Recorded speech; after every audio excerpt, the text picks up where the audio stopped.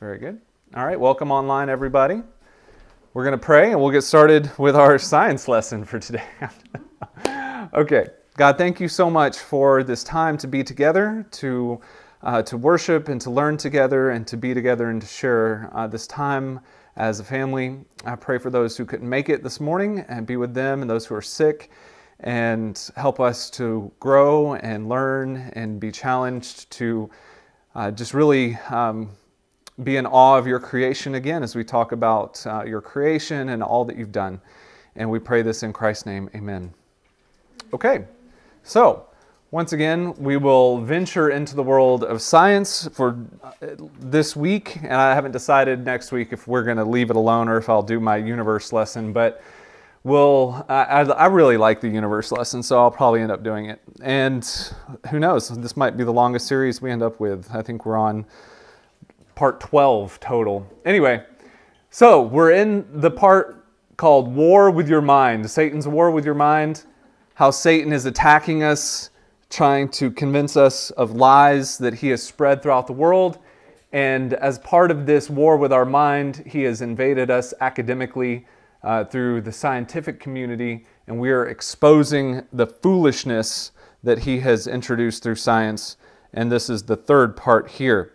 Our main premise, of course, is that science is fully compatible with our belief in God and completely contradictory to atheism. And I keep saying this over and over, especially for the kids, so that you guys can understand that science and God can coexist, they do coexist, and they're completely compatible. And anyone who says so or who says otherwise is, as Richard Dawkins would put it, insane, to use his own quote against him. But because we know that God exists, we can focus on learning how to see him in science and trying to unbrainwash ourselves from the mass media. Yes, that's very right. Last week, I introduced this sort of outline. When you get into a discussion with someone related to proof of God's existence or anything related to science, life, or biology, focus on one thing when you talk. So the first one we dealt with last week, which was the cell, dealing with parts of the cell, DNA, and the fact that there is information there, and where did that come from? Today we're looking at life, which, yes, the cell is life. I'm just talking about bigger life rather than smaller life. So dealing with humans and animals, we'll look at the fossil record today. It's part of what we're dealing with. And then you could also deal with the universe. But between those three things, it pretty much encompasses everything. Everything is encompassed in either microbiology, biology, or if you call it astronomy, or there's cosmology, that's the study of the universe, et cetera, et cetera. So how do we know God exists from looking at life? How do we know God exists from looking at life? It's a really interesting question, but this is a question that many scientific disciplines have been invented in order to determine. People go to college and get multiple degrees, lots of PhDs. They get lots of life science education in order to determine something that we know definitively that it was God. We know this definitively. And it's just obvious. For since the creation of the world, God's invisible qualities, his eternal power and divine nature have been clearly seen, being understood from what has been made, so that men are without excuse. If there isn't a more clear verse in the Bible that says, look outside, open your eyes, don't be stupid. I mean, that's really what this is saying. It's obvious. The eternal power of God, if it isn't unlocked by seeing inside a cell like we did last week, and the little creatures that walk along your microtubules between your chromosomes, and unwrapping a DNA strand, which is almost perfectly copied as it creates the RNAs that go off and make amino acid chains that are perfectly folded into proteins. I mean, if we don't see eternal power in the information in a cell, then good grief, people, what are we looking at? And his divine nature, I think when I look at nature, and we aren't even getting into the depth of the sort of codependency or just the organizational structure of how plants provide oxygen, and we breathe oxygen and breathe out carbon dioxide, and sunlight, how it makes plants grow. I mean, when we were at Julie's little garden that she made up, and we would go out there and see what God grew. It's like, you just put water on dirt. I mean, there's a little seed in there and just put water. It's not quite that simple. I understand you've got types of nutrients in the soil, and if you have good soil, anyway, it's amazing. It's amazing, it's incredible, and it's organized, and it's fascinating to see the intricate nature of God. And that's what we see when we look out and see all the systems in place. Just think about, I didn't even talk about this last week, but of the 20 amino acids in your body, you can only make 11 of them. Okay? Those are non-essential amino acids. Of the 9 that are essential, you have to eat them in order to live. You cannot create them from other things in your body. Your body can't break down other items and then assemble them to make them. Yet we get those things from the food that we eat. Yet if we were going to evolve through natural selection, it wouldn't make sense for your body's efficiency to be dependent on eating something else in order to create these amino acids. Why stop at 11? Why would natural selection have just made you create all 20 amino acids? Well, because God made us to eat, and He made us to exist in this way that is dependent on other things, and it creates this perfect balance in the world. Anyway, could go on and on about that forever.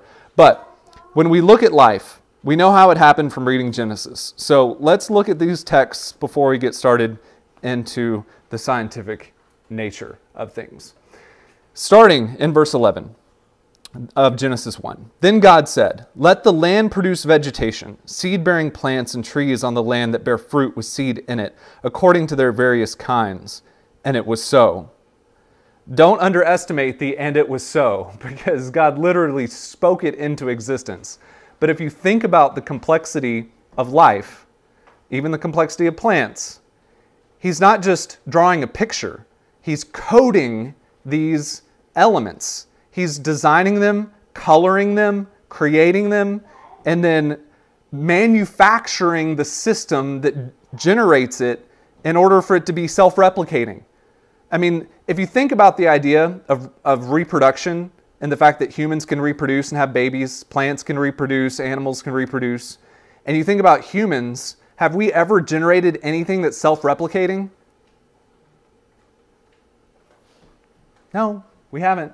So God, in this "and it was so," in this just simple sentence, does something that is far more advanced and far more intricate and just complex beyond our wildest dreams, something we can't even imagine or understand. And He speaks it into existence. That's how complex His brain is, His understanding is, if you want to put it that way. So don't miss out on what's going on here when God speaks these things into existence.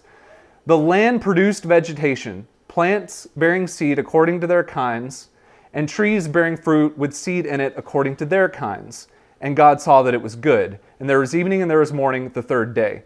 Pay attention as we look at these texts in Genesis to the word kinds. I didn't get into this because the sermon was already too long, so I had to cut the whole part on kinds. But if you've been to the Ark or the Creation Museum, Ken Ham does a really good job explaining, especially at the Ark exhibit, how kinds, there were less kinds back then, and as kinds, meaning the type or the species, if you will. In some books they call them phyla. But as they reproduce, microevolution, which is just slight modifications in species, occur over time. And that's how we get the multiple colored butterflies that we have and all the variation of the horse kind. But none of that is interspecies. None of it is macroevolution. We never see a rabbit turning into a horse or anything like that. But what we see from the beginning is that God produced the basic kind of every plant and animal and humankind, which it's easiest to understand from humanity's standpoint because you see Asians, Indians, Chinese, Jewish people. We all look Hispanic people, and then Caucasian, and like even Eskimo type people all look different. And you're like, look at all these skin tones and all these various facial features and everything. That's what you see as a humankind has evolved into all the diversity that we see in the human race. That happens in every aspect of life, in animals and plants and all of it. And that's what we see when we see the word kind. Just from Adam and Eve, all the diversity of the human race was able to come from humankind.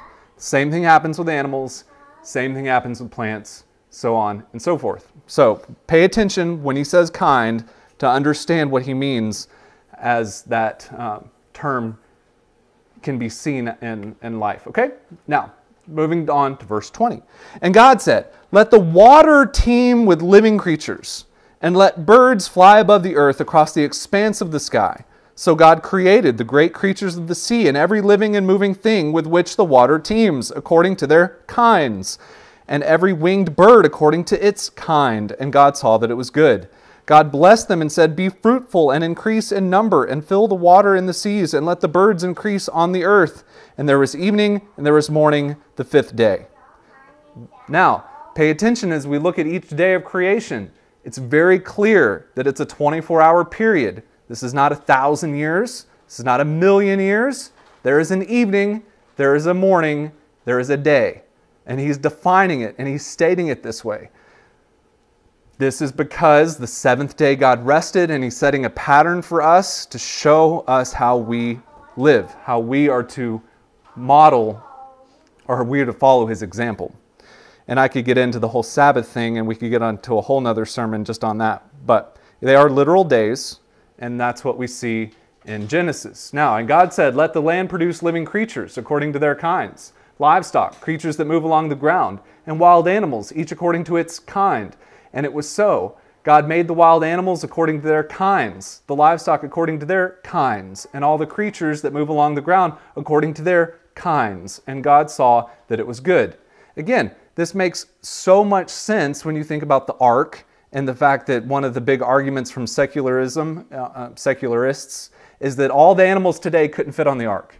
And you're like, duh. That's because there weren't that many types of animals. Okay, when you go down to it, there were less people on the earth too. But we all started with Adam and Eve, the same as all of the horse kinds started from 2 horses. And that just really proves the diversity of DNA in these animals to be able to select different genes that modify, slight features like color and skin tone and eye shape and all the things that give us such great diversity. Okay?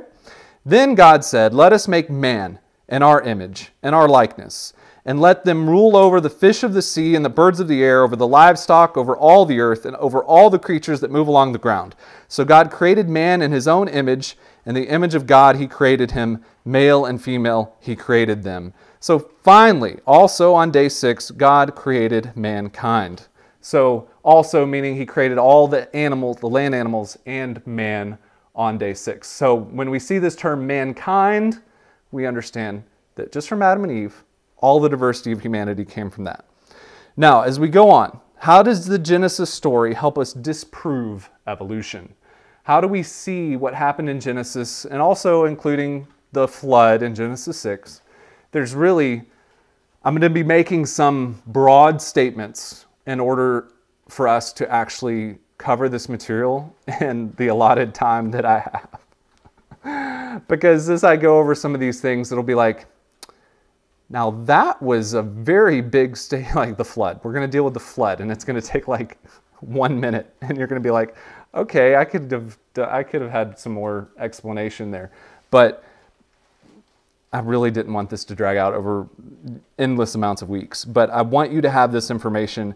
I really want the kids especially to understand foundationally how your faith is verified by science and how we can look at the world and know God exists. Okay, last week I gave you 3 points. Okay, we haven't gotten to the first blank yet. It's the next slide. The main points from the DNA cell lesson were information, complexity, and experience. And I kept this acronym ICE to try to help you remember it in some meaningful way. But the basic breakdown of how I would approach it is you bring up a point of information in DNA, you bring up the point of complexity in the cell, and then you ask, based on how we see the world today, how should we assume that it worked back then? Because science, the best tool we have in science is using what we can observe today to understand how things worked in the past. That's the best tool that we get from science. How things work today is how things used to work back then as well. And then, of course, with evolution, it's the complete opposite. It's how things work today is nothing like how things worked back then, which is a great plausible deniability for them to say, that's why we can't observe it. Because we can't observe it because it happened completely differently than it does now. Whereas us and our logical, rational minds say, we are observing exactly today everything that has ever happened in all of creation because it's happening the same today as it always has. Mama, dada, baby. That's how it happens, okay? Yeah, chicken, egg. Like, mommy chicken, daddy chicken, baby chicken. Okay, that's how it works. That's how it's always worked. They're like, no, it started with soup. We'll get to the soup in a second. So today, as we deal with life, these are the three main points. If you get into this discussion with people about evolution and biology, this is what you want to understand and remember. Three things. Number one, in the beginning. Number two, Cambrian fossils. And number three, experience. So this is great because we're keeping the same format, using this as a memory tool for you to have intelligent discussions with people who might be atheist or evolutionary biologists or whatever. We're going to deal mostly within the beginning. I'll deal a little bit with the technical details of the Cambrian explosion, and it's hard to deal with it and call it Cambrian explosion because Cambrian specifically deals with a period of time between 550 to 530 million years ago, and we do not believe in long Earth timing. We believe in a young Earth of 6,000 years, but the flood, this is one of those broad overarching statements that includes like thousands and thousands of hours of research and way more stuff than I have the time to explain, but the flood completely accounts for the dating misunderstanding of science. And you're like, just take your word for it? Yes, just take my word for it. You can do all the research. Actually, the Creation Museum has some good explanations on that. Moving on. Let's keep going. Number one, begin at the beginning.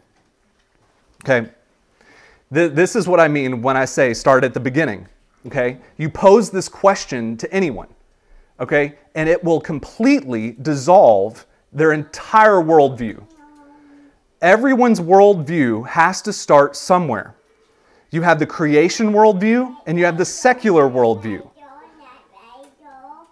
Yeah, Dietrich understands like that there was a beginning to his life. He's saying right now, yes, I had a beginning. I was nothing at some point and then I was something. It's a beginning. The secularist has no answer to this question. Okay, let that sink in for a second. Secular science, you call it naturalism, call it materialism, put them together and call it materialistic naturalism. Call it Darwinian evolution, call it whatever you want, but they have no answer to this question, none. So this question dissolves the secular worldview almost instantaneously, except they'll use a lot of words and try to get out of it and confuse you into utter oblivion to where you're like, what did you just say? And at the end of the day, they say nothing of value to this question. We'll explain. Now, we have the creation worldview versus the evolution worldview on the beginning. There should not be a period there. That is not a sentence. Nevertheless, I have my title text here. That's interesting. Okay. Oh, that's because I didn't delete my text box. I put this chart up on this slide and there was a text box behind it. So now you're getting to see my text box behind my chart. So here's the difference between the creation and evolution worldview. First, in the beginning, creation says God. Evolution says soup. You can just leave it at that. It's called prebiotic soup. I know, it's sort of funny. We're like, really? It does. In the beginning there was soup. And that's what they believe. Okay? The problem with that is that's not a good answer. They will present it as if it was a good answer, but basically what they're saying is there was some stuff that was always there. And we're supposed to accept that. There was stuff and it was always there. I'm having a hard time swallowing that. Soup. Next, creation says God created everything. Evolution says soup mixed itself into stuff. Okay? That's exactly what they say. There was soup. And over time, and you can refer to it technically, some people call it the RNA world. Some people think that RNA existed before DNA and that the whole world existed of multiple strands, I think it's millions or billions, whatever, of RNA that self-assembled retroactively, meaning that DNA now comes before RNA, but somehow RNA started it and then retroactively created DNA, which then created the RNA that existed before it. Not buying that either. That makes no sense, okay? Anyway, we have a beginning of a pre-existent being with intelligence that can do things. They have a pre-existent thing that did things without intelligence and somehow created things that were there that should have created itself. It should have somehow, well, where did the stuff come from? See, that's the problem when you start to talk through this. God didn't create himself. And the things that God is are not the things that we have now. God created things outside himself and still exists outside of the things that he created, over and above and in control of. The soup existed and then doesn't exist because it recreated itself into something that it wasn't, but it now is. Yeah, makes no sense. It's like babbling. Now, creation, we have a definitive time based on Scripture. It took 6 days to create everything. Evolution says 3 to 4 billion years. I end up saying 3.5 billion years because that's a general estimate. I did read some articles this week that are on the 4 billion year timeline. Other people lean towards the 3 billion years. But as we discussed last week, it would take more than a trillion years to assemble one protein randomly. That's how long it would take. And that's if you hit the nail on the head once in not 7 trillion, but we're talking 12 zeros of a trillion lined up 7 times is how many chances you would need to make one protein. And we showed that we need 160 just to copy one DNA strand, and a cell has thousands of proteins. So this timeline falls short by a factor of a whole lot. Now, next, okay, we get to the last point. Creation says life continues as designed. Life continues just like it was designed. Things happen just like they've always happened. Evolution says now everything is different. Well, why do they have to say that? Well, because the soup doesn't exist anymore. Somehow this pre-existent soup became the most complex, interdependent structure that we've ever seen in our entire lives. And at some point, it reached a stasis or a repetitive form, and it doesn't need to evolve anymore, which again is self-contradictory. How could something that evolved in such a short period of time into something so complex all of a sudden stop evolving? Okay, it's like a ball that's rolling down the hill and it's still on the hill, but somehow the ball stops. And that's again another thing the tree of life can't explain is that we aren't seeing any new speciation. We aren't seeing any half-species animals today. Everything is perfectly defined. In every class, every phyla, every species is perfectly defined and separate. Yet you're telling me for billions of years this ball was rolling down the hill and then all of a sudden in our lifetime it stopped. And when I say our lifetime, I mean in the traceable history of mankind, it stopped. Really.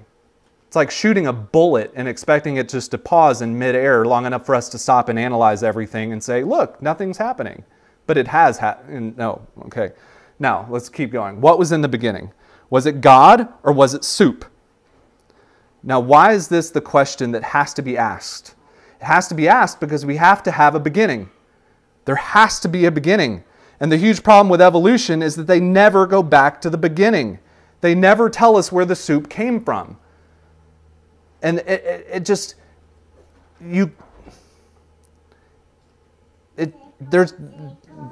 just no explanation for it. So here's the fact. The fact is something or someone must be pre-existent, all existing and eternal. Why is this a problem? This is a problem because of the definition of the term eternal or infinite. And as you start to study infinity, you'll start to understand the absolute absurdity of saying that the soup is infinite. Because if the soup is infinite, then it would still be there. Okay? If the soup was pre-existent and it existed forever, it would still be there and it would still be exactly like how it was because it would never change for it to be infinite. For something to change, it has to have a beginning in order for it to progress from the beginning to a presupposed or some sort of projected end. The reason why God makes more sense than soup is because God is the same today as He was back then, and He's always been the same, and He always will be the same. That's what eternal means. So by saying that something is pre-existent or eternal, you are by definition stating that there is a God. You cannot say that something is pre-existent or eternal if it doesn't exist today. And the soup doesn't exist. It's not there. There's no soup anywhere that we're going to go observe. I mean, seriously though, if we could go out into the galaxy and find this pool of prebiotic soup and could analyze it and see that it was spitting out RNA and proteins just randomly, like billions and billions of them a second, and observe them sending out galaxies and planets and stuff into the atmosphere, then we could know. Yeah, okay, there it is. We can go out and see it. It's happening just the way it's always had. That eternal soup is still there. It's still generating universes and people. In fact, there actually is a theory of the metaverse, not talking Marvel metaverse. There is an actual scientific called the multiverse. Sorry, I said metaverse. That's Facebook. But the multiverse is actually a scientific theory that there is a universe-generating machine that we can't see that's generating universes, and so that there are millions of universes that exist the size of ours, which is really big, and ours just happened to be the one that got lucky enough to have life occur in it. But where did that machine come from? Who created the machine? I mean, the machine is pre-existent, so they start creating these things that function like a God, but they won't admit that there's a God. So again, for something to be eternal, it has to exist always and forever, and their soup doesn't, which means it had a beginning, which means that someone had to make it. And of course, there's no soup, there's just us. Which is why the scripture says, the eternal God is your refuge, and underneath are the everlasting arms. Okay, underneath what? Underneath everything. So if you picture the expanse of the universe, God's holding it up. God's holding the universe in His hands. You know, we can measure the universe in the breadth of His hand. We know that God is eternal because something has to be eternal in order for there to be a beginning. Something had to be pre-existent before it, which means that it has to always exist, which is the definition of God. He is eternal. Trust in the Lord forever, for the Lord is the rock eternal. Isaiah 26:4. We trust in Him because He is eternal. That's why we have, and if you think about it, it makes perfect sense when you start to look at the laws of physics that are measurable and repeatable over and over and over again, like gravity. You look at the solar system and you look at orbits and you look at things like that and you say, well, how is it that the sun always rises in the same place and sets in the same place year after year after year? How can we project what the moon phases are going to be like years into the future, to where you could type into Google, what moon phase will happen on this day on my 50th birthday? And they'll say it'll look just like this. How do you know that? If we're all just a random mess, then how do you know that the moon isn't going to just crash into Earth next year? And if you look at some scientists, they're like, there's an asteroid, it's going to hit the Earth in 10 years. They've been saying that for 10 years, for years and years and years. There's an asteroid out there. But God designed the solar system with the bigger planets out there, like Jupiter and Saturn. They're actually asteroid vacuums, that their gravity is so strong, they actually pull the asteroids away from the Earth so that nothing ever hits us. It's brilliant. It's like someone designed it that way. Cosmic vacuums out there sucking up asteroids so that we can have life on Earth consistently. Anyway, Jeremiah 10:10, but the Lord is the true God. He is the living God, the eternal King. When he is angry, the earth trembles. The nations cannot endure his wrath. It's powerful to bow down and to think about, to humble ourselves and to think about this all-existing eternal God who created us and rules over the earth and holds it all together in perfect balance. That's the only way this makes sense. Randomness would not create order, would not create laws of physics. Math would not exist without God. Because one day you would wake up and 2 plus 2 would be 5. The next day you would wake up and 2 plus 2 would be 7.36149. And then the next day 2 plus 2 might be 4 if you're lucky. But because there's a God, every day you wake up and 2 plus 2 is 4. And you could take that to the bank every day. Because there's a God, there is order. Randomness would not produce such order. Now, don't be afraid to ask the tough questions when we get into these conversations. Don't be afraid to ask where the soup came from. Where did the soup come from? And they'll say, it was pre-existent, it's all existing. And then you'll say, well, where is it today? And they'll say, oh, well, I guess it's not all existing because it doesn't exist anymore. So where is it? It was, but now it evolved. Okay, well then show me this process of evolution still occurring today. Well, look out, all the variations of plants, and look at the, like Darwin, the finch. Look at the beaks of the finch. And you'd say, that's called microevolution. That's called interspeciation. That's called variation. That's not called the big E evolution. And they'd be like, well, blah, blah, blah. Anyway, so ask them where the bang came from. When they say everything started with a big bang. Okay, so you could tell them, next time you're out in a large open space, grab a pile of rocks and throw them out onto a basketball court. Okay, and then study the array that you've created on the basketball court and compare it to the universe. And see if you see any order on the pile of rocks that you threw out onto the basketball court compared to what you see in the universe, which if we get, well, we will. I'll deal with the universe next week. But the flatness of the universe, the fact that the universe is flat, disproves the fact that something went bang, because when something goes bang in space, it goes in all directions, and our universe is flat, and it's equally spaced. You never see clumps of universes together. When you see a universe, they're always spaced out. They're never clumped randomly.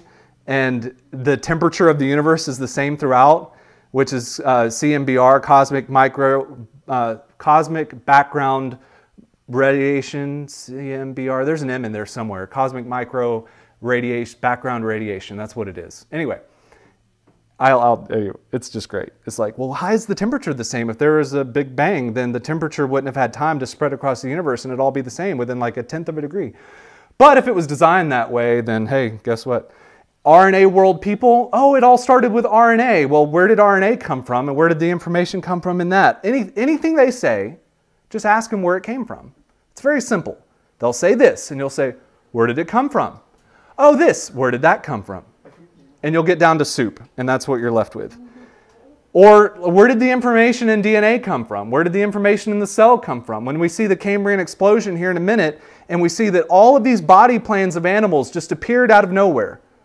All of these animals, every species that we see on Earth today, have been found in the Cambrian explosion during the same time period, all at once, as if there was a global catastrophic event that buried every type of animal at the same time in the same fossil layer. As if. And you're like, where did all these animals come from? So, when science speaks, pay attention. They're probably lying to you. All you have to do is pay attention.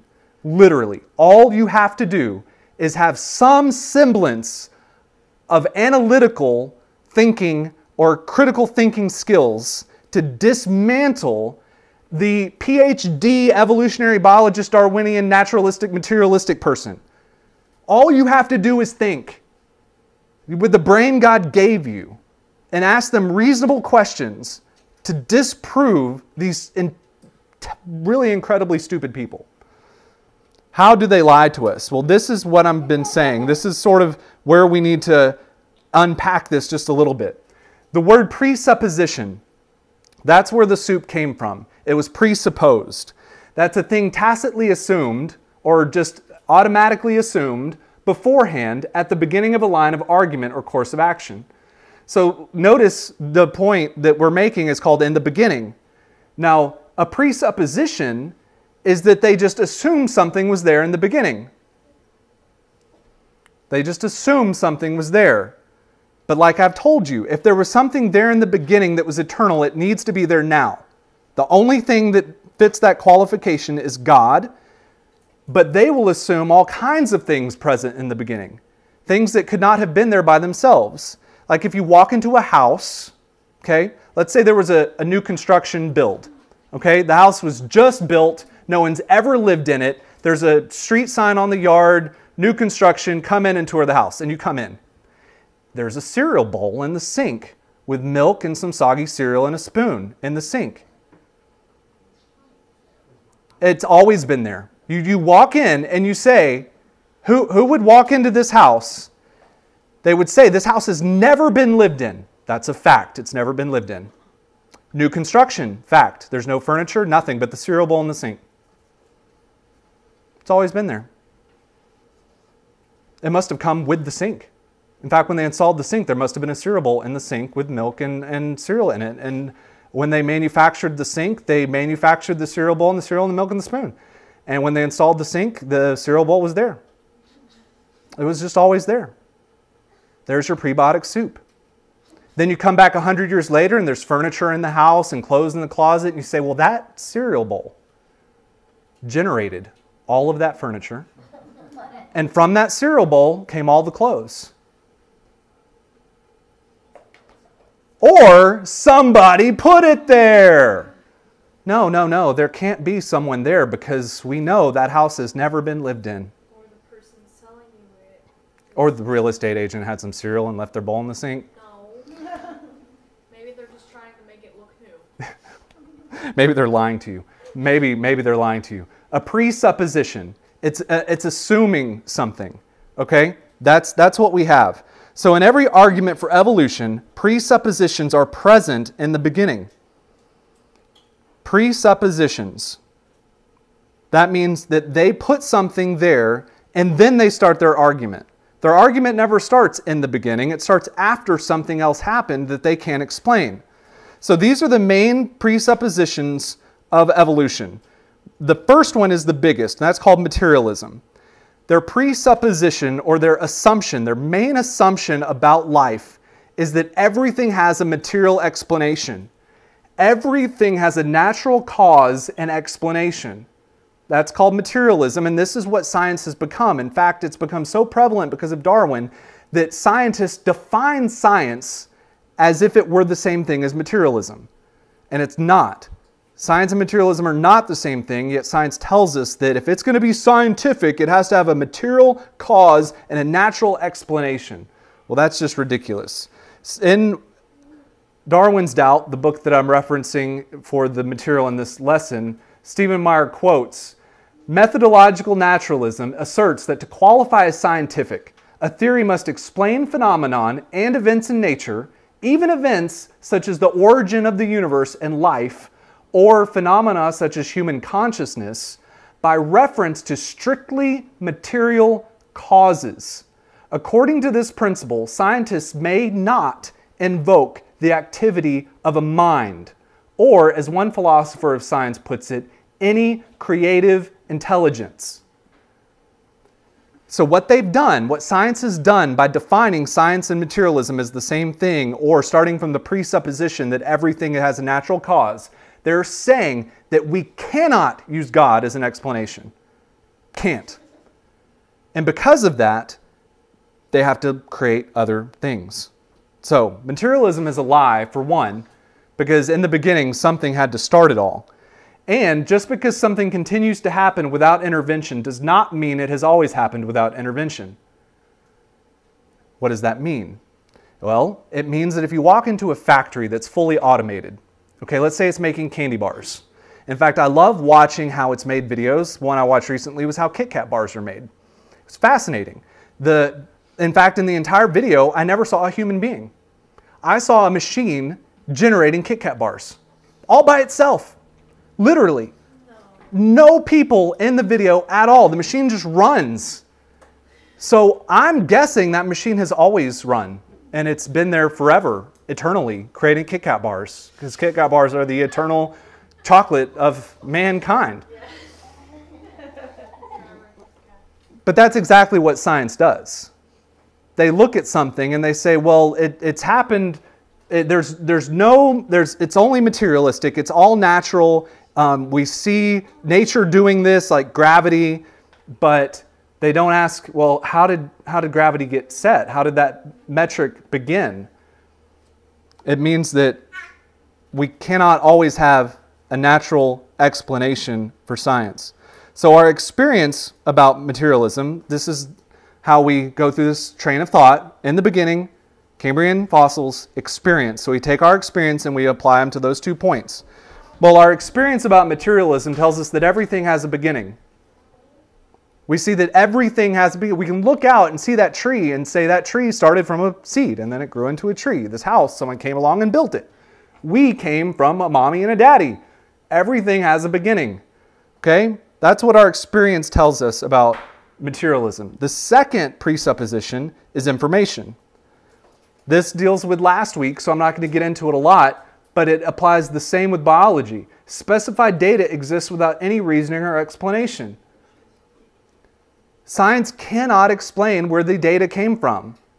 When we look at the Cambrian fossils and all the body plans, science cannot explain where they came from. They can just make presuppositions about a common ancestor of all animals. Same with DNA. They don't know. They cannot explain where the information originated. Why? Because only intelligence produces information. Materialism does not equal intelligence. And remember the quote I just read you from Stephen Meyer's book, quoting materialism, saying we cannot say it was a mind. We can't. That's the rule. Well, who created the rule? I did. I created the rule that I can't say it was God. So I can't say it was God. So it was something else. It's ridiculous. It's absolutely ridiculous. Now, the last presupposition is knowledge. This is the one we'll deal with here for just a minute. Natural selection understands what is better and works toward that specific goal. Okay? This is fascinating, folks. If you haven't stopped to think about this, this again completely breaks down the whole idea of natural selection.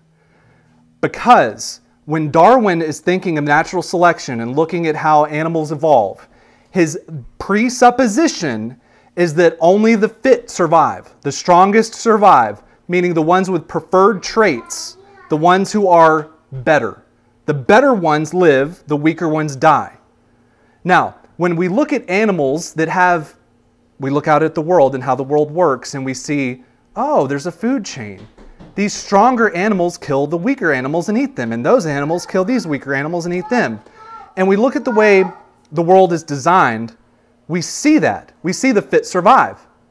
But then we go back before that to organisms, DNA, things that don't have minds or consciousness or natures.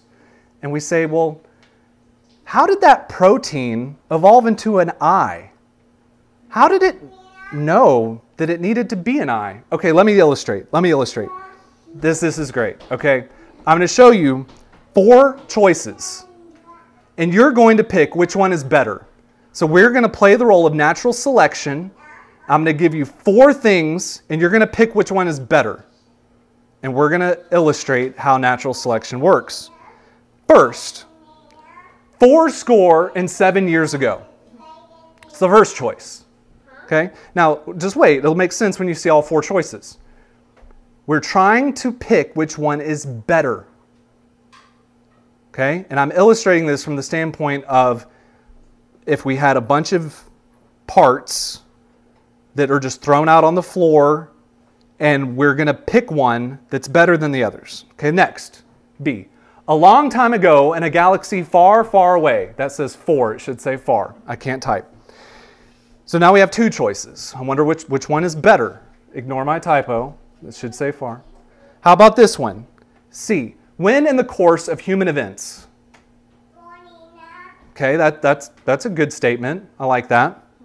How about choice D? Mr. and Mrs. Dursley of number 4, Private Drive. Privet. Privet Drive. Which one's better? D. Okay, D is better. A? A is better? A. You like A? You can't tell. It doesn't make any sense. Why not? It should make sense. You should know which one is better. Because that's how natural selection works. It knows which one is better. You should know which one is better. You can't. You can't know, can you? Because you don't know what we're doing. You don't know the objective. If I said the objective was to write Harry Potter, which one would be better? D. Then we would write Harry Potter. Now, what about if we were to write the Declaration of Independence? Which one starts the Declaration of Independence? C does. So if I knew I was going to build a human body, then I would know which one to pick. But if I was going to build, let's say, a lion or a tree, well, that would be a completely different choice. But I'd have to know ahead of time which one I was building in order for it to be correct. Like if I was going to go see a movie. Let's just be really generic. Let's say I'm going to go see a movie. Which one would be the one to build a movie out of? B. That's how Star Wars begins. So if I was going to make a movie, I would start with B. But what if I was going to speak the Gettysburg Address and I was Abraham Lincoln? Then I would use A. So depending on what I'm building completely determines which one is better. But somehow natural selection randomly selects what's better without any foreknowledge of what it's building. Do you see the ridiculous nature of that argument? It makes no sense. You don't know what is better unless you know what you are making. This is the biggest presupposition of evolution, is that somehow this mindless, remember, you cannot invoke a mind. Mindlessness with knowledge. Mindless evolution with knowledge is a contradiction. These things are evolving into shapes and creatures perfectly suited for life, yet they're just picking something that's better without knowing where it's going. This is the most obvious lie of natural selection, is that it has an understanding of how to select better variations. That is the most obvious, blatant, foolish lie that science is trying to pull over on us, is that somehow this random process is able to determine what is better. And it can't. Our experience tells us that only an intelligence can analyze and naturally select positive improvements on a given system. It's the only way. It's like me going into the Kit Kat factory and deciding I'm going to improve the machine. But without any knowledge of the machine whatsoever, hey buddy, without any knowledge of the machine whatsoever, I just go in and start changing things. And I say to the Kit Kat engineer who designed the machine, don't worry, I'm going to make it better. And he's like, what do you mean? I'm going to make it better. What are you going to do? I'm going to make it run faster. So I turn the speed up. And the whole machine overheats and breaks down and it crashes and all the Kit Kats are ruined. And he goes, well, that didn't work, did it? And I'm like, no. I said, why didn't it work? He goes, because I designed it to operate at this speed. You can't just make random changes to my machine and expect it to get better. You have to know what you're doing. And I'm like, oh, well, that makes sense. So what happened in the beginning? The only reasonable answer is that God was there to start the process. How did the Kit Kat machine get going? Someone built it, designed it, and started it. They pushed the start button. And every once in a while, they push the stop button and fix things on it and do maintenance on it. Then they start it back up again. We look out at the world and we see the universe spinning with perfect balance, with gravity holding the planets in perfect order, and we just assume that something randomly shot them all out into space, and somehow they ended up in perfect orbits that don't collide and are equidistant, or not equidistant, but specified distances away. And we just assume that somehow natural selection chose the Earth's location, when if we move even 1 hundred or it's 1,000% closer or farther from the sun, we all die? Again, remember these main points. In the beginning, Cambrian fossils and experience. So let's deal with the Cambrian fossils and we'll be done. This should hopefully go much quicker now that I've set up the whole premise and the foundation of presuppositions. This was Darwin's tree of life. This was what he drew in his book, The Origin of... Apparently, my program does not like Darwin. It decided, I've never had it crash. That's really crazy. It crashed as soon as I put up Darwin's tree of life. Yeah, that's crazy. All right, let's go to tree of life. Here we go. Darwin's tree of life. Let's see if it crashes again. Who knows? Okay, Darwin's tree of life. This is what he assumed happened. This is where it all started. He said, well, I see these animals up here. These have similarities. These have similarities. These have similarities. So they look similar to these animals, and those look similar to those animals. And if I go down far enough, eventually I'll get to the bottom where there's one common ancestor. This was Haeckel's tree of life. He advanced the art a little bit, labeled it with actual names and species. This is by Ernst Haeckel and was drawn in 1866, just at the beginning of the demise of humanity. And he says here, and it's all in Latin, and it's just a bunch of words, common ancestor, this is where it began. Then we break off into plants, organisms or bacteria, eukaryotes and prokaryotes, I believe, fits in this middle tree, and then animals. Okay, so plants, animals, all of it had a common ancestor. It's nuts. So move up the tree, go up to the very top. I know, why don't plants have consciousness? Because if we evolved into consciousness, why didn't they evolve into consciousness too? It'd be so cool to talk to a tree. Be like, hey, tree, what's going on? Like, I don't have a mouth, I can't talk, but you have a consciousness. Anyway. So this is just a general view of what they believe happened, just to get you in the mindset of what the tree of life looks like. Then we end up here with vertebrate animals and more advanced plants and bacteria and sponges and all that good stuff. So, does the fossil record support this? What is the fossil record? It is a record of fossils. See? We're getting really advanced. We're all like... We're getting there. Now, the question is, does the fossil record prove evolution? And the answer is no, it does not. Okay? And evolutionists have to admit this fact, but they have to admit it with an exception where they say the fossil record isn't complete. And we'll talk about that in just a second. So, this is a chart of the actual plotting of all the fossils that we have. So the vertical lines in these diagrams represent known animal phyla, or species. The dots within the vertical lines represent animals from those phyla that have been found fossilized in different strata, or different layers of the earth. The diagram on the left shows the animal tree of life as expected based upon Darwinian theory. The diagram on the right shows a simplified representation of the actual pattern of pre-Cambrian Cambrian fossil record. Notice that the fossils representing the internal branches and nodes, but not the terminal branches, are missing. Basically, pay attention to the question marks. The question marks are all of the fossils that we need to have to prove evolution. We have none of them. Never have we found an intermediate species fossil. Never. Every fossil that we found fits perfectly into an already known species. Every single one, without fail, every single time. Fits into a species. So we fill the tree of life out and it stops right before the branches connect every time. All of the transitional stages of evolution are missing. All of them. Every single one. So what happens is that the evolutionist says, we just don't have all of the fossils yet. Well, that's a pretty clever argument.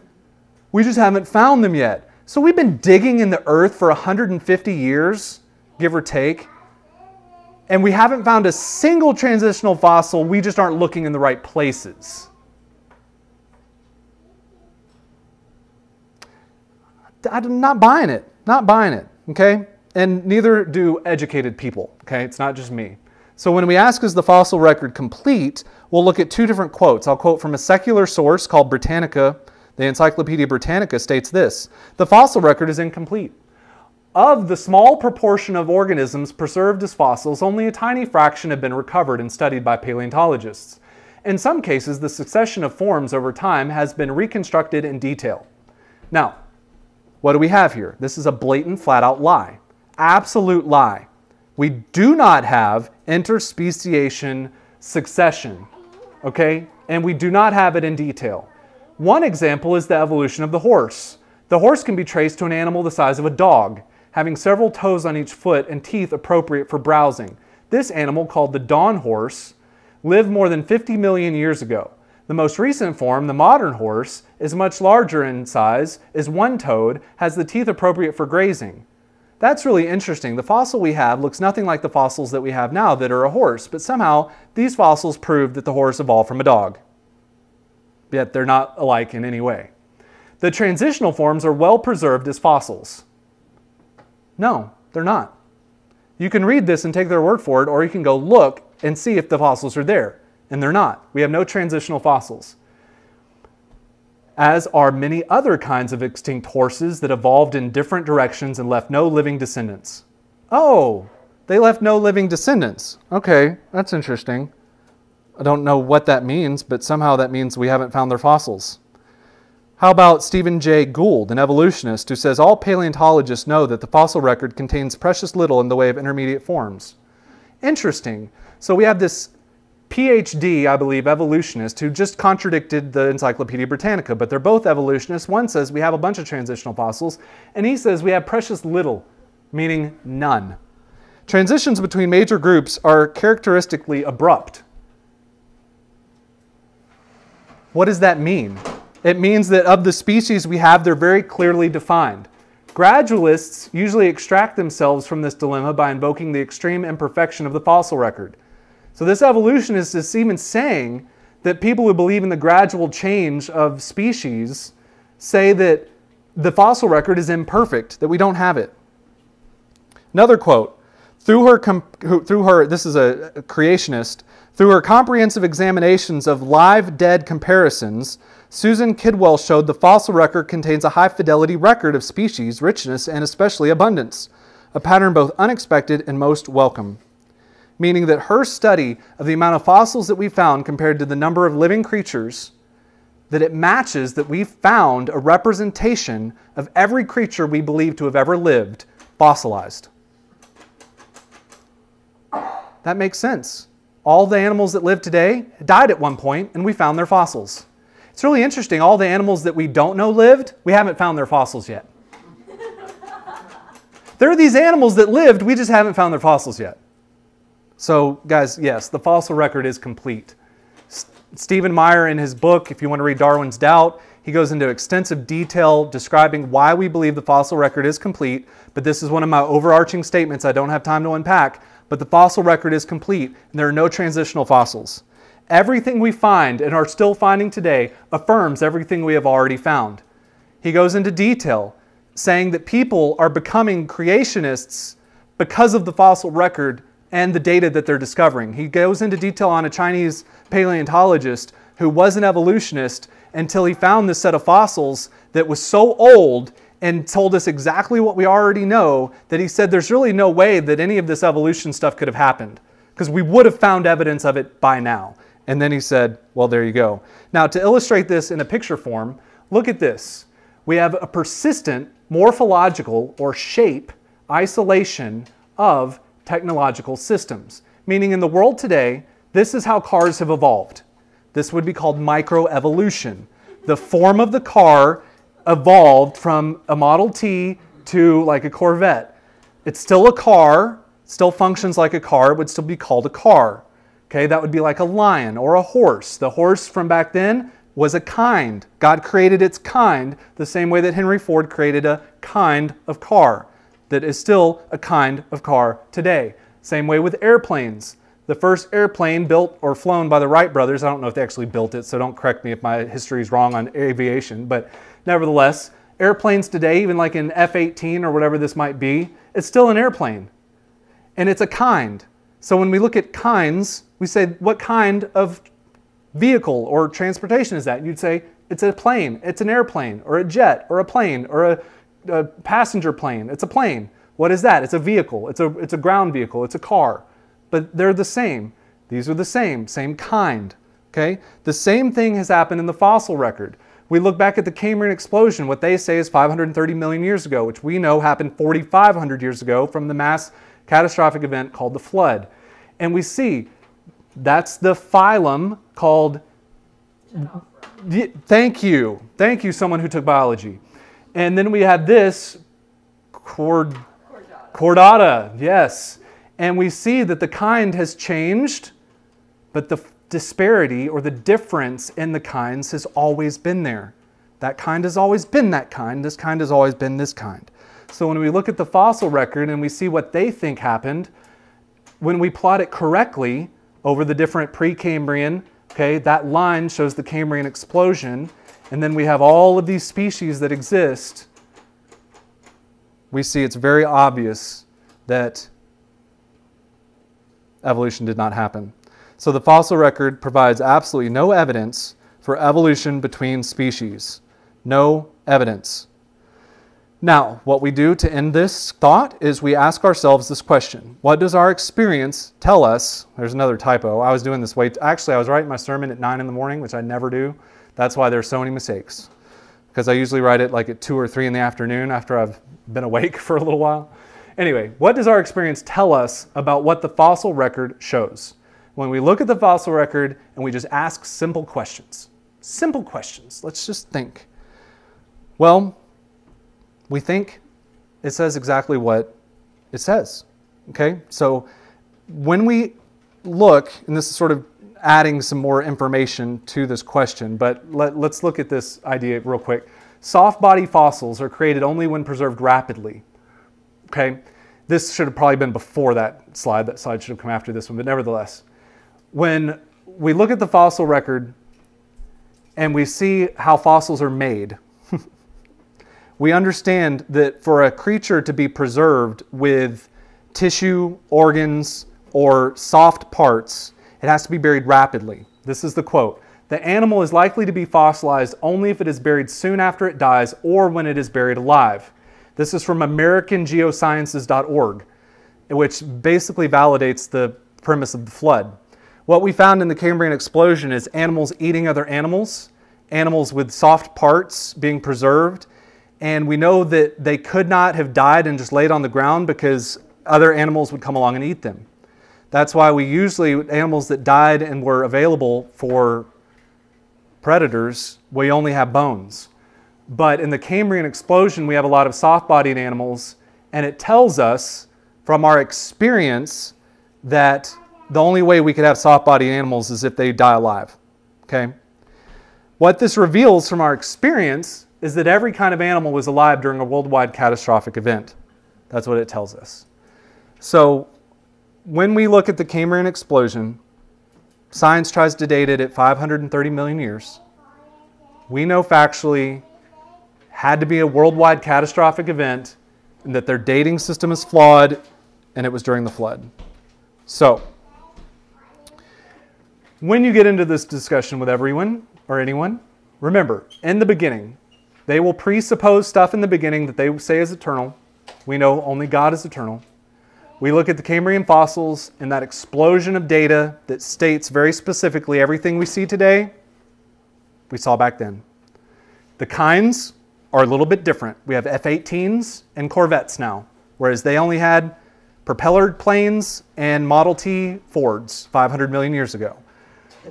I know, it's crazy how technology has changed in 500 million years.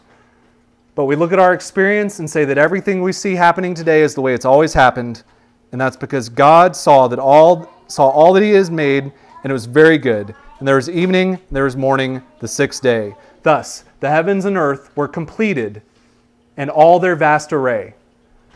Meaning that from the beginning of creation, what we see is the same structure that God made 6,000 years ago.